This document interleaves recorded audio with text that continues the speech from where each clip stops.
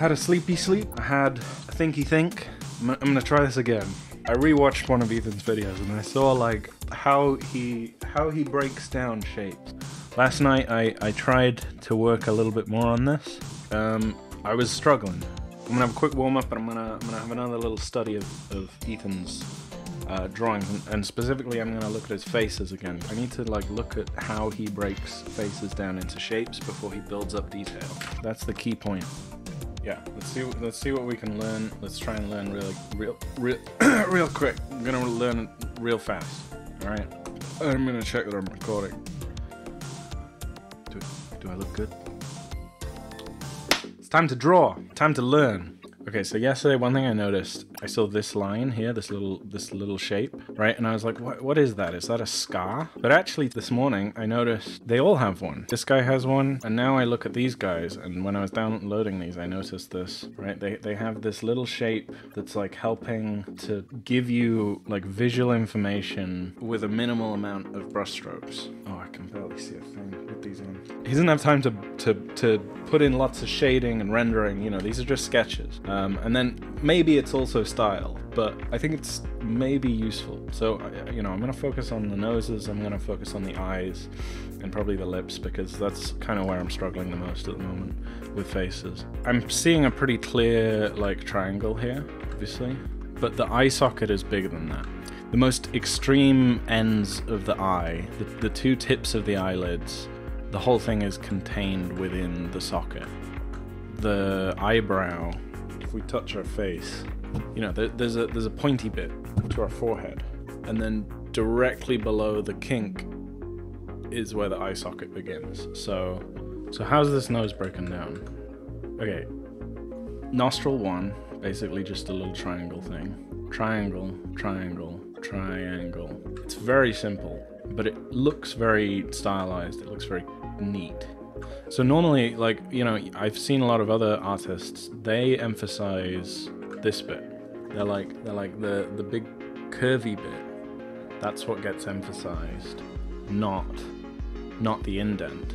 And then there's a little highlight there as well. That's subtle, but that's interesting. Look at these luscious lips. I think this wants to be broken into like probably lemon wedges. So that's straight, that's curved. That's straight, that's curved. That's straight, that's curved. Yeah, pretty smart.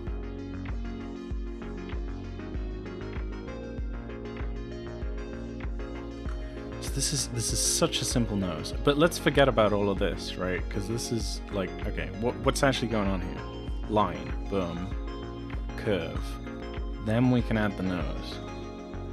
You know, I'm just trying to break down these faces into like fundamental shapes. Right, like really easy to draw, you know, everyone knows how to draw a circle, everyone knows how to do a figure 8, everyone can do a triangle, anyone can do a lemon. Like, squares are kind of difficult. I wouldn't advise squares because you can never get them right, and just straight lines and dots, but yeah. This guy's face is generally pretty angular, so I would guess that the most important part to capture here is the straight lines.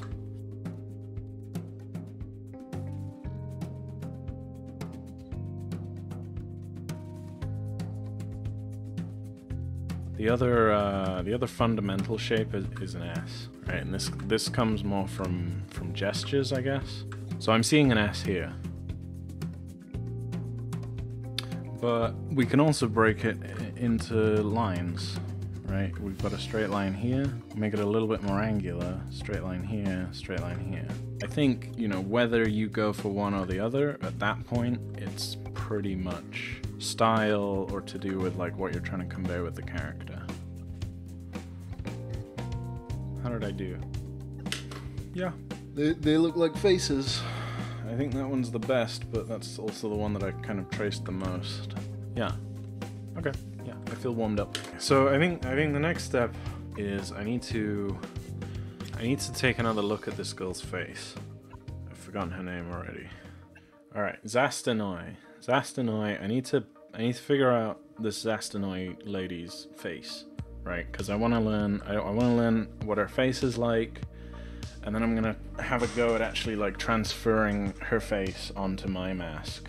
So I think sort of the first thing to figure out is like, does she have an angular face or does she have a curvy face? Should I use mostly curves or mostly straight lines to draw her face? And I was gonna say curves, right? But actually looking at it and thinking about it, you know, there's a lot of straight lines here actually, apart from her lips. So let's try breaking down her face from a few different angles and using straight lines. Mostly. So she doesn't have much of an indent on her nose, right? Like not much indent there.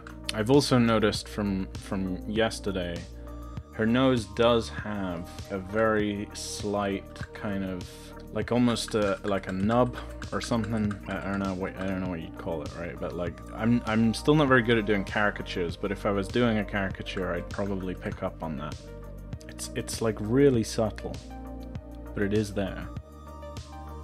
And I do want to capture it.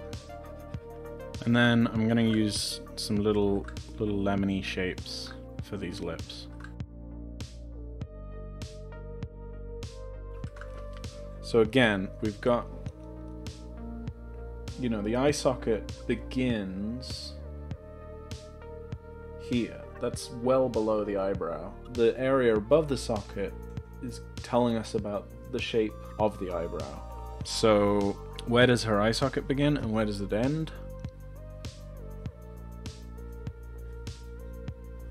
I think it's sort of around there.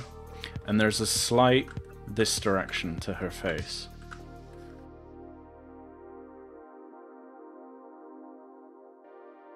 Alright, let's try again. With this one, I'm just gonna focus on her nose and her smile. You know, you can do the pouty lips. And you can make your lips look very like big and luscious. But when you're smiling,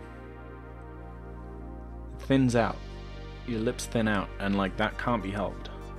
Unless you have massive lips, it's pretty much impossible to keep your lips looking super luscious while you're doing an open-mouthed smile, you know?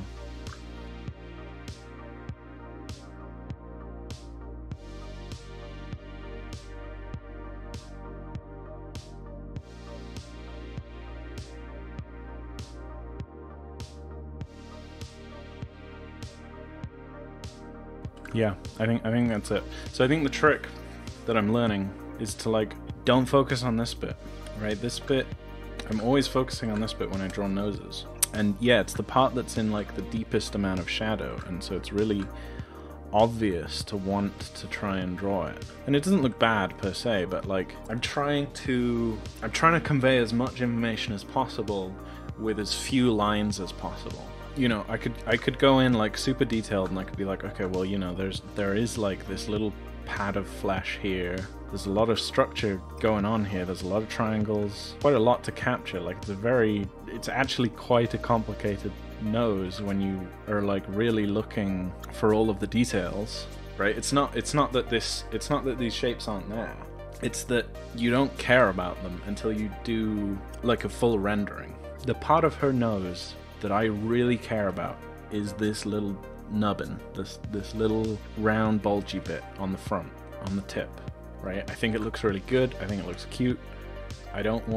So I don't care about this, right? Like, yes, it's there, but if I put a line here, even though that's technically correct, I feel like it's lost clarity, right? It's this shape here. It's the shape that is like being alluded to by this line, this little corner, and this bit.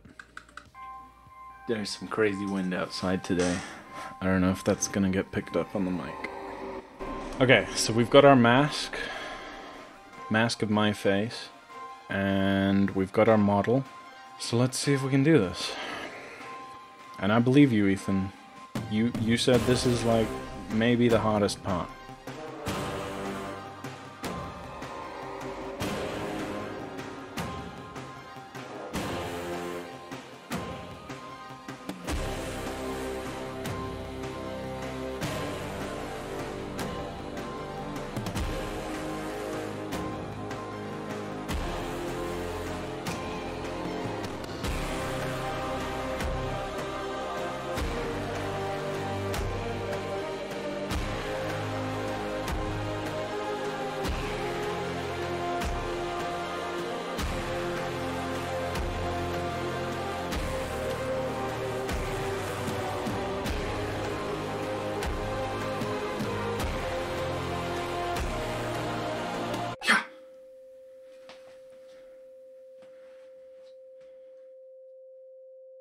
Alright, Ethan, it's day 3.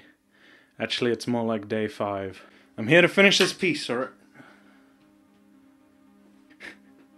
I've already finished it because it was taking ages, but I think I've basically learned everything that I need to learn at this point. And it's time to basically move on. Or it would have been time to move on, but because I was doing a redraw of a piece from 2 years ago, I decided to finish it properly. Basically, to set a new benchmark and to see how much I've improved in the last 2 years. 2 years ago really marks the point where I started giving a damn about getting good at art. So yeah, I was, so I think I successfully managed to transfer the mask, and I'm pretty happy about that. That was the last part of this piece that really required, like, focused learning attention. And after I finished her face and her hair, it was basically just moving into known territory. And so finishing the piece at that point was kind of just a formality. But yeah, filling in the rest of her clothes, you know, this is stuff that really wasn't that difficult, it just took a while. And so that's why this is why it ended up taking a couple more days. The hands were quite difficult actually, but the technique, when in doubty, one finger outy, or more specifically the technique of just using a mitten and then carving out the shape from the mitten, that really helped, I think. And then I wanted to get some kind of more authentic looking shoes, because this character is in a semi-Dark Ages, semi-medieval setting. So I looked up some proper medieval gambesons, and I looked up some like Viking shoes, and then coloring was, yeah, pretty simple, pretty basic. Krita, if you didn't know, Krita has a great feature where it can auto-color your line art. That's what all these random colors are, and then you just go in with a fill bucket. And then yeah, doing the background. I'm still not very good at doing digital backgrounds. I've tried to follow a few Bob Ross tutorials over the years, but digital painting is very different from traditional painting, and the backgrounds that I do never look quite right. So I kept it fairly simple on the background, and I think I blended it quite a lot, so it's definitely not the focus of this piece. I'll figure out how to do backgrounds properly at a later date. And then shading and lighting. I did a first pass on lighting using basically a color dodge layer, which looked okay, but it really was lacking something. So I came back to it on the 4th day and decided to add some proper shadows. Yeah, color dodging is useful, but only up to a point. And I definitely see why other people say, like, not to over-rely on it. Then just adding some texture, and then yeah, I wanted to get some really strong contrast. I wanted to play with the lighting, and I wanted to like show how bright the sunlight was over the top of the hill. And so the best way I could think of doing that was to just up the contrast and to add this multiply darker values layer, and then basically carve out the light. So that's what's going on here, and the final result of this meant that I could focus a little bit on her face again and capture some of the other features that were missing in the line work. So things like the shape of her cheekbones and things like that. So yeah, pretty standard stuff. For me, making these 2 videos has been about trying to show you how I learn, and trying to show in a comedic way how inspiring Ethan has been for me these last couple of weeks. Hopefully it's all taken in good spirit. I really do think Ethan is making some great work, so this is just my weird way of showing support. What else can be said?